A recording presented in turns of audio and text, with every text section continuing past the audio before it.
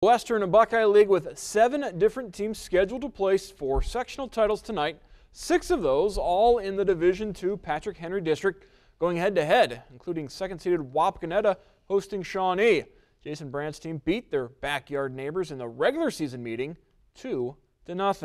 Wapak up 2-1 in the bottom of the 5th. Nobody out against Shawnee. 2 on, and Michael Burton lays down the bunt. Throw to third is off, and the bases are loaded for the home team. Wyatt Moyler, grounder, gets through the infield. Nick Bruns and Nate Schreier score. It's 4-1.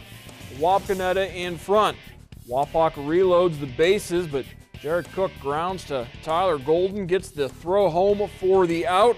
The next half inning, they go into the lightning delay, and they never did get it resumed tonight. They will pick this one up tomorrow afternoon at 4:15, top of the 6th. Wapak leading Shawnee 4-1. Not a final yet. They'll resume tomorrow.